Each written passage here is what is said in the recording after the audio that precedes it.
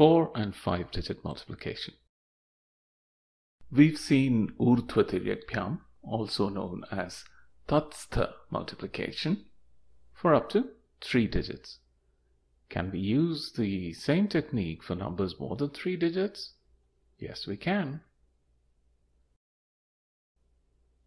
Let's look at patterns for 4-digit multiplication.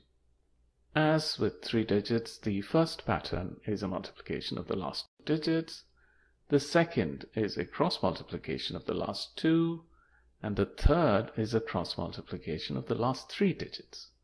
The fourth pattern is a cross multiplication of all 4 digits, and the fifth is a cross multiplication of the first 3 digits, the sixth is a cross multiplication of the first 2, and the last pattern is a multiplication of the first digits. An example will make this a little clearer.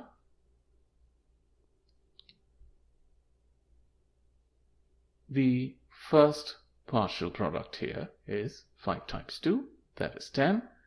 We retain 0 as a digit of the answer, and 1 becomes the carry. The second partial product is a cross multiplication of the last 2 digits, which is 11. We add the previous carry to get 12. We retain 2 as a digit of the answer, and 1 becomes the next carry. The third partial product is a cross multiplication of the last 3 digits, which is 26. We add the previous carry to get 27. 7 is retained as a digit of the answer, and 2 becomes the next carry. The next partial product, the fourth, is a cross multiplication of all digits. That gives us 37. We add 2, the previous carry, to get 39. We retain 9, and 3 becomes the next carry. The fifth partial product is a cross multiplication of the first 3 digits, which is 26, plus the previous carry is 29. We retain 9, and 2 becomes the next carry. The sixth partial product is 4 times 4 plus 3 times 2, which is 22, plus the previous carry is 24. We retain 4, and 2 becomes the next carry. The final part of the answer is 4 times 2, the seventh partial product. We add the previous carry, which gives us 10, which we retain as the rest of the answer. And thus we have accomplished a 4-digit multiplication. Another example, 3457 times 6312. The first partial product is 7 times 2. We retain 4 as a digit of the answer, and 1 becomes the next carry. The second partial product is 5 times 2 plus 7 times 1. We add the previous carry. We retain 8 as a digit of the answer, and 1 becomes the next carry. The third partial product is a cross multiplication of 3 digits, 34. We add the previous carry to get 35. We retain 5 as a digit of the answer, and 3 becomes the next carry. The fourth partial product is a cross multiplication of all digits, 67, plus the previous carry gives us 70. We retain 0 as a digit of the answer, and 7 becomes the next carry. The fifth partial product is a cross multiplication of the first 3 digits, which gives us 45. We add the previous carry, gives us 52. We retain 2 as a digit of the answer, and 5 becomes the next carry. The next partial product is 6 times 4 plus 3 times 3. We add 5, the previous carry, to get 38. We retain 8 as a digit of the answer, and 3 becomes the next carry. The final partial product is 3 times 6.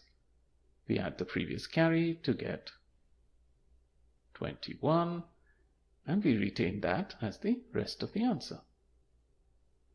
And again, we have accomplished our 4-digit multiplication.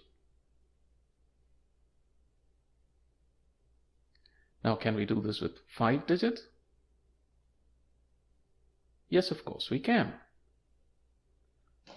The first partial product is a multiplication of the final digits, then a cross multiplication of the final 2 digits, then a cross multiplication of the last 3 digits, then 4, then a cross multiplication of all the digits, then a cross multiplication of the first 4 digits, then a cross multiplication of the first 3 digits, then a cross multiplication of the first 2 digits, and finally a product of the first digits.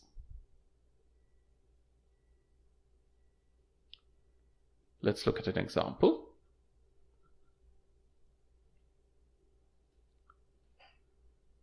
The first partial product here is 5 times 6, 30. We retain 0 and carry 3. The second partial product is a cross multiplication, which gives us 49. We add the previous carry to get 52. We retain 2 and carry 5. The third partial product is a cross multiplication of the last 3 digits, which gives us 58, add the previous carry, and we retain 3 as a digit of the answer and carry 6.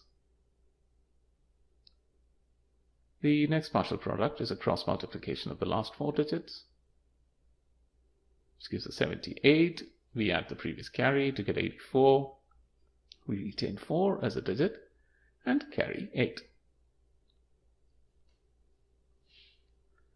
The next partial product is a cross multiplication of all the digits, which gives us 96. We add 8, the previous carry, get 104. We retain 4 and 10 becomes the next carry. The sixth partial product is a cross multiplication of the first 4 digits, which gives us 66. We add the previous carry, we retain 6 as a digit of the answer, and 7 becomes the next carry. The seventh partial product is a cross multiplication of the first 3 digits, which is 42. Adding the previous carry, we get 49, we retain 9 and carry 4. The next partial product is a cross multiplication of the first 2 digits. 7 times 1 plus 8 times 2 is 23. We can add the previous carry to get 27. We retain 7 and carry 2. The final partial product is 8 times 1 plus the previous carry, which is 2, which is 10, and we retain 10 as the rest of the answer. And thus we have accomplished a 5-digit multiplication using Urdhvatiryagbhyam. With practice, 4 and 5-digit multiplications, just like 3-digit multiplication, can be done mostly mentally. Aim to write down just the answer digits and note the carries below and to the left. This means multiplication happens in a single line.